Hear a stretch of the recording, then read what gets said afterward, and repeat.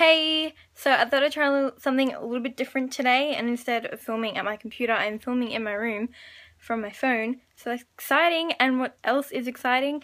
I have a new book review for you.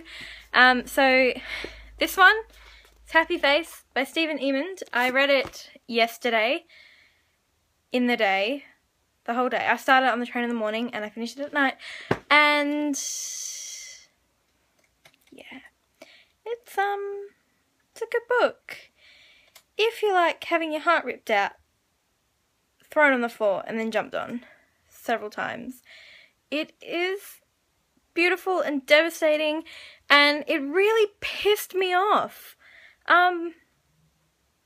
So I'll tell you a bit about it first. Happy Face is the story of a character, male character, known only as Happy Face, and it's his diary, and basically he moves to a new school a couple of towns over and decides that instead of being the shy gamer, he's going to be out there and happy, and he's going to show everyone that he can fake it till he makes it. So yeah, so the story is set out like a diary, so just show you, so like he draws pictures of his new home, and get you a close-up of the handwriting. So it actually looks like handwriting, so that's like a really nice touch, and it just pulled me right in, made me feel like I was in the story. So I went through a lot of emotions in this reading. I read it in 4 sessions, so I read it before uni, I read it in my break, and then I read it on the way home from uni, and then I read it when I was home from uni. So yeah, and I'm glad I read it when I got home from uni, because if I'd read it on the train today, I would have cried in front of people instead of just on my couch in my room. So that's a plus, I guess. So yes,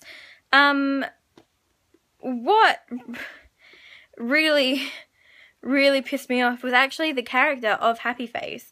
He was a liar, he was manipulative, he wasn't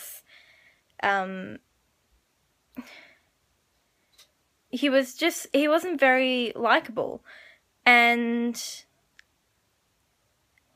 what changed my mind about him was the fact that he realized all this in the end, and he apologized and he tried to make amends, and basically, yeah, all the pissed off I got was basically because I recognized it and thought it was just going to end up like another ridiculously entitled, or someone who thinks he's ridiculously entitled male character, and it wasn't like that at all, even though he did kind of get his friends back, and maybe he shouldn't have, but, you know, but, it doesn't sound like it'll be sad, but it's definitely very, very sad. Take my word for it, please. If it wasn't sad, it wouldn't have the title Happy Face. No, I did love it. I'm giving it 5 out of 5 stars, and if you've read it, let me know what you think, because I did absolutely love it. I was filled with secondhand embarrassment, I was cringing, I was crying, it made me feel everything, it made me laugh, and also another good book is Wintertown by Stephen Emond. He doesn't have that in handwriting and it's not a diary, but he does have his own illustrations in that as well, and it is very good. But I think I like Happy Face more, even though it made me cry. It made me cry. Don't read it if you like not being sad. But check me out on Goodreads, and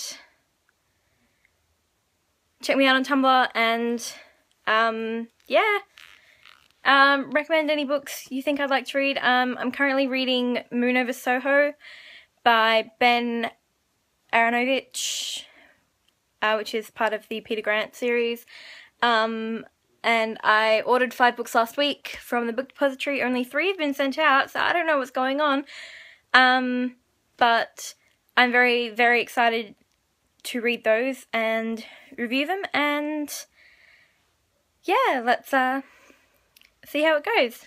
Bye!